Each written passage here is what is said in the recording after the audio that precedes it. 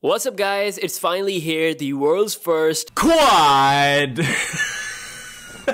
camera phone in the world, aka the Samsung Galaxy A9 2018. This is a completely different phone from the original Samsung Galaxy A9, which was the battery-centric phone that was released back in 2016. It's different for all the good reasons because this is world's first quad camera phone. It's time to put this phone to the test. This phone has more cameras in the back compared to any other phone out there on the market, more than the best of Samsung, which is the Galaxy Note 9. So I'm going to be putting this phone up against the Note 9, the best of Samsung. How capable are these cameras? Are they really just a gimmick? We're going to find that out in this video. So before we get into that, I'm going to share with you guys my experience with this phone. So first up, design and build quality wise, this is like a lighter version of the Samsung Galaxy Note 9. Like the whole construction is very similar to the Note 9. If you look towards the bottom, the positioning for the speaker, the mic hole, the Type-C port, the headphone jack, as well as the antenna lines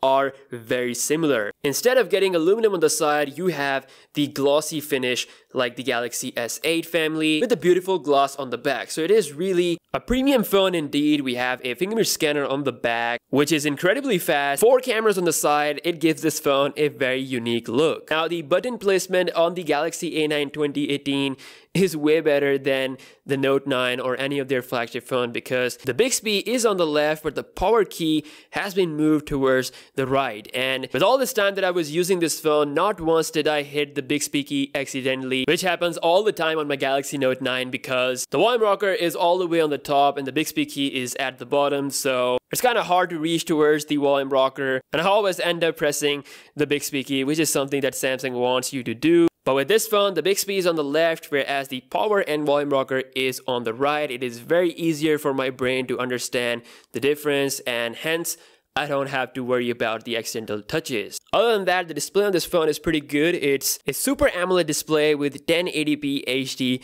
resolution. It's obviously not as sharp as the Galaxy Note 9, but it is a pretty sharp phone. Now software-wise, like every other Samsung phone, it has Android 8.1 Oreo. You get all the flagship features, but more than the flagship features because this phone actually has the navigation gesture system implemented already. This is something that is coming with One UI. This is something that you won't find on the Galaxy Note 9 or the S9 Plus as of yet. But with this phone, we already have it. So Samsung has a really nice navigation system. So basically, the navbar keys are changed into gestures. So middle one is the home, this one is the multitasking tray, and this one is the back key. Honestly guys, in my experience, it has been way better than the Google's navigation system. Now despite being the world's first quad camera phone, this phone is actually coming with a Snapdragon 660 processor, and it's a decent chip. You can play games on this phone without any problem. It comes with 6 gigs of RAM, so you have enough memory for awesome multitasking. And it's very easy on the battery life as well, but still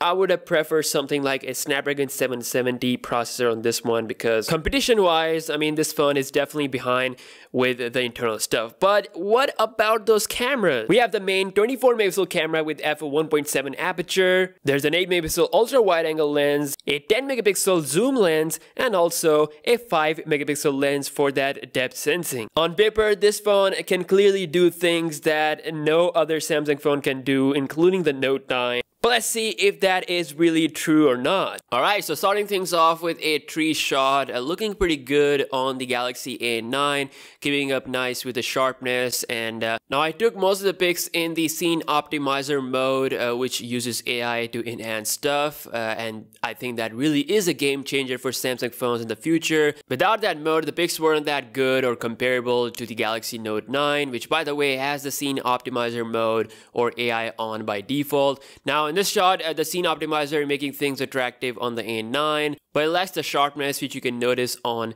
the Note 9. A quick bright macro shot, looking pretty sharp on both phones. Where there's light, the A9 does good. An indoor shot where the light is coming from the window, and thanks to the scene optimizer, the A9 looks very similar to the Note 9, just not quite as sharp, but still it is doing pretty good. Outdoor shot, where again same things, it's losing in the sharpness game, and switching to the wide angle lens, it loses the sharpness even more. So you can only use the wide angle lens on this phone when there's enough light, otherwise it doesn't look that good. Kind of like this here, the A9 does really good. I actually kind of like this on the A9 more.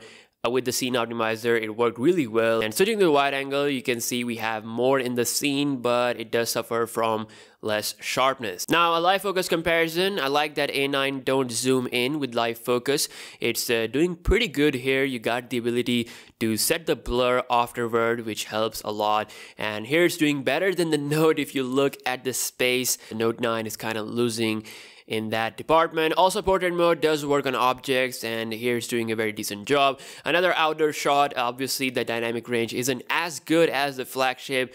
A beautiful sky shot where it's looking very good thanks to the scene optimizer, popping the colors more compared to the Note 9, which by the way has a little less aggressive scene optimizer. Now indoor is where you'll see major differences. You get sharper image on the flagship. That's where you get your money's worth. Here's an ultra low light shot. You can see the difference. Again, in decent lighting, it does hold up. Some night shots where we can see the A9 suffer from a lot of grain. Don't even think about using the wide angle lens at night because it feels like the picture is taken on a Galaxy S2. And always remember, a 24 megapixel selfie camera on a Samsung mid-range phone is not better than the 8 megapixel that is found on their flagship phones. And for the videos, it can shoot 4K, but it doesn't look detailed at all. You can't switch to the ultra wide angle mode while you are shooting the video, and it is pretty shaky because there is no optical image stabilization, and considering at this price, I mean, it is pretty bad. And again, it suffers from loss of detail a lot.